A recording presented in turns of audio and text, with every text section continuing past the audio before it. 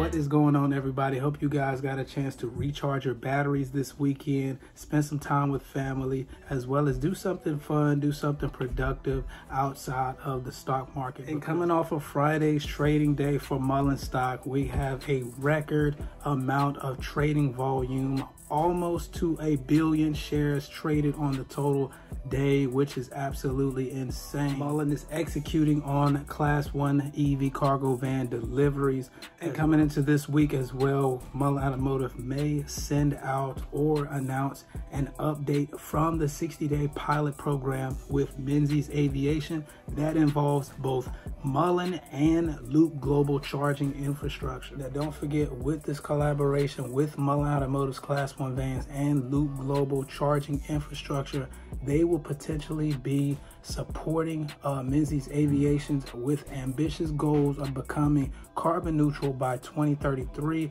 as well as using Muln Automotive's Class 1 EV cargo vans as several use cases across Menzies LAX operations, such as transporting cabin cleaning teams to aircraft. Menzies Aviation is a massive aviation service that has a global fleet of 27,000 ground service equipment, including 8,000 vehicles at 250 plus airports worldwide. Now let's talk about Muln Automotive's trading volume on Friday. 778 million shares traded, coming off of the news of some deliveries to Charlotte UNCC, as well as some deliveries to MGT Leasing. But as far as the trading volume, that is a record number. Last time Muln Automotive traded around that range was back in October of 2022, when Muln Automotive commenced the Strikingly Different tour for the Muln 5.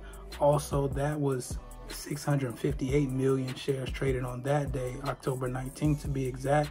But then also there was 631 million shares that was traded back on February of 2022, when Muln Automotive gave an update on its battery technology. Now, with that massive amount of trading volume on Friday, almost 1 billion shares traded on the day, over 50% of those shares were rerouted off exchange into the dark pool. 442 million out of 778 million did not even hit the lit exchange. And then Muln Automotive only finished up about 8% on the day with all of the trading volume. The reason why I bring this up is because of payment for order flow, something I've talked about in the past, as well as turning off share lending with your brokerage app, so you won't be lending shares out to these brokers so they can give them to short sellers in order to short against the stock. I did a video a little while ago. I will leave that here on the screen so you can go back and watch that.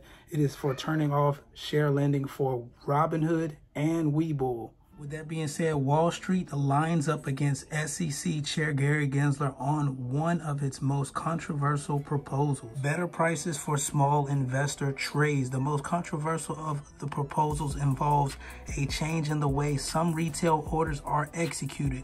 Gensler has been critical of payment for order flow, whereby some retail brokers, including Schwab, ET Trade, and Robinhood, route orders to electronic market makers known as wholesalers, including Citadel and Virtue, who pay the brokers for access to that order flow. These wholesalers may send the orders to exchanges, but often match the orders against their own internal order flow. The wholesalers profit from the difference between the buying and selling price. Fees brokers receive have allowed brokers to charge zero commission to their clients. Auctions, the industry lines up against it. The auction proposal has generated a large volume of comment letters to the SEC. Many submission letters have been submitted by individual retail investors who support the proposal. A substantial number were motivated by events around GameStop, AMC, and other meme stocks in early 2021. and many believe that payment for order flow was a part of that problem.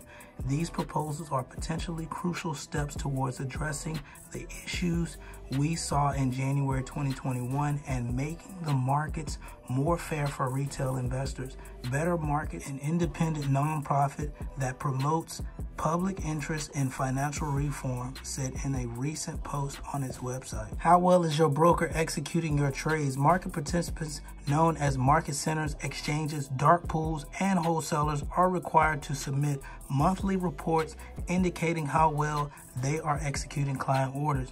Gensler has been critical of this rule, known as Rule 605, noting that the requirements may have not been updated since it was adopted in 2000. He has said investors today need a better understanding of how well their trading orders are being executed.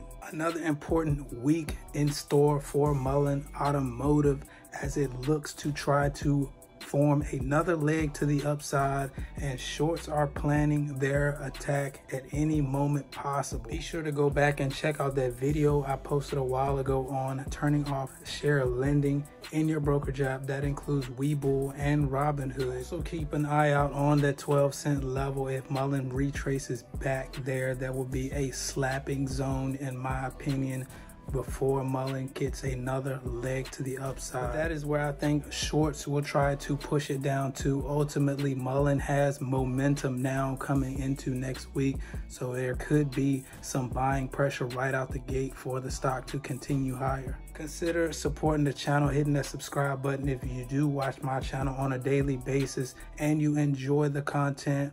That would help me out a lot. 70% of my viewers are not subscribed. It's been a long road to 1K subs, but I believe we can do this together. That's all I got for this one. I hope y'all find this information valuable. Stay charged up out there. Don't feed the fear, and I'll catch y'all the next one. Go. Blessed in abundance. Look who raised from the dungeon. Still come through in the clutch. I'm that dime in a dozen. Pulling up clean to the function. Niggas mislead with assumptions.